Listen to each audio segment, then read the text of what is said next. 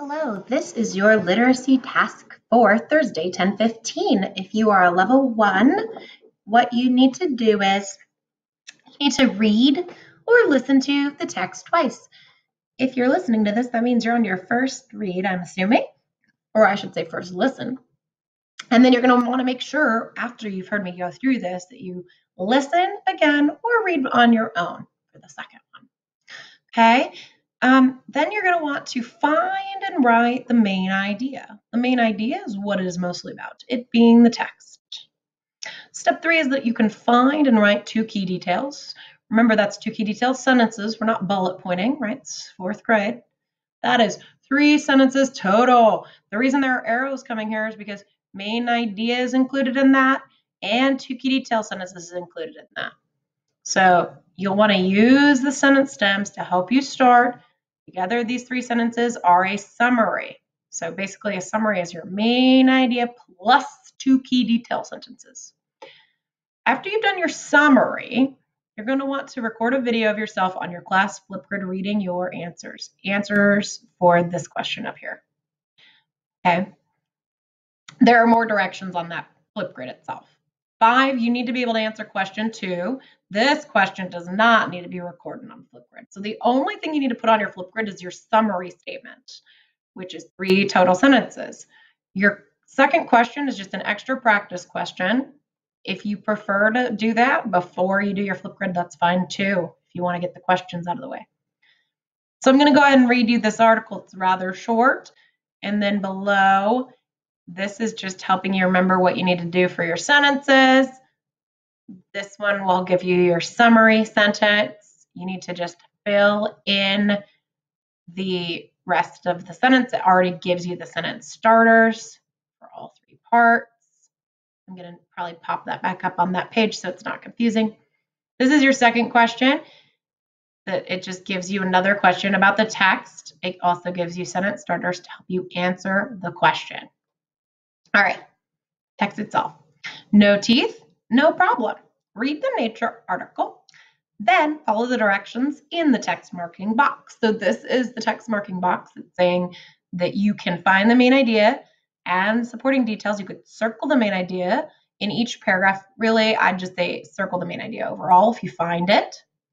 And then underline the supporting details for each main idea. I'm going to just say here that I want you to circle the main idea, not in each paragraph. Okay, let me cross that out better.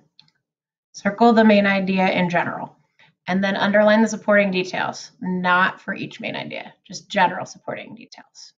I'd say at least 2. Okay? All right. The giant anteater has a perfect name. It's very big and it eats ants, thousands of them a day. And it doesn't even have teeth. The animal's head fits its needs. It has a keen sense of smell. That means it has a really good sense of smell. It sniffs out an anthill with its powerful nose. Then it uses its sharp claws to open a hole in the anthill. Now its long, worm-like tongue gets busy. The anteater pokes its tongue deep into the hole. The ants stick to it. The anteater snaps its tongue back into its mouth. It scrapes the ants off and swallows them whole. But feeding like this isn't easy. Ants sting the tongue, so the anteater must stop to rest it after a minute or so. It goes back later for more after its tongue stops hurting. That's interesting. I did not know until I read this that it had to stop in between. So here it is. What a strange animal, right? And here's the tongue coming out. So you're going to want to listen again. You can, if you find like one sentence that really has the main idea in it, great. If you can't, then think about what the main idea is in general, because you're going to have to write it as a complete sentence here anyway, even if you can't find it to circle. You will definitely be able to at least underline or highlight supporting details, though. Those are the details that help you find that main idea. And you can use them and put them in your own words when you get down here. So if you haven't listened for a second time, you're going to want to do that now before you begin this piece. This is telling you don't forget to use these on both questions today. You need to restate the question and answer it. That's sentence 1. Sentence 2 is Use a sentence starter and then give your first piece of evidence. Sentence 3 is use a sentence starter and give your second piece of evidence. Luckily for you, the sentence starter part's already done. So this R, S, and S are already done for you. See? There are your sentence starters. Here, I'm going to bring that up. There we go. So first, question 1 is your summary. Finish each of these sentences because, like I said, sentence starters are there. Okay.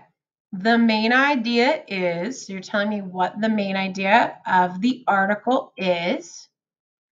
In general, my first detail is, remember, if you highlighted a detail, you're going to want to try to put that in your own words. Just swap a few words around so you can make sure that it is your wording. Then the second piece of evidence is, so what is the other piece of evidence that helps you know what the text was mostly about? After that, you can go and do your Flipgrid if you want, because your Flipgrid is just reading this and the title of the article. No teeth, no problem. But if you'd prefer to do this and then go do your Flipgrid, that is also fine. Question 2 is your short response. The question itself is, how does an anteater feed? Use the text to find your evidence.